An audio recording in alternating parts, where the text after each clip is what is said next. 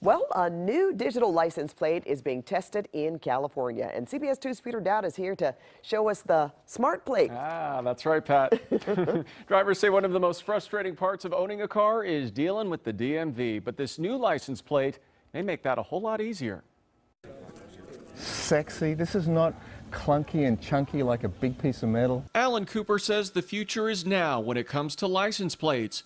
His company's product is being tested on cars across California. When your registration becomes renewable, you pay online, and these just click over to the next year. It's called the Reviver plate, a digital e-ink smart license plate.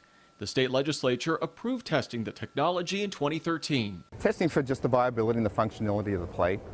I mean, this is just this next big advancement. The plate can do a lot. If your car is stolen, it will actually say stolen on the plate. Or if there's an Amber Alert, it can relay the message right on it. Cooper says consumers have control over their privacy.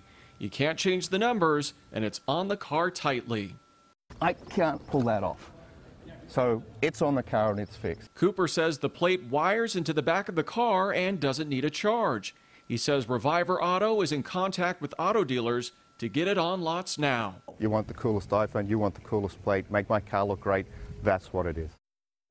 But it is not cheap, hate to say it. The license plate costs $699, plus there is a $7 monthly fee for that service.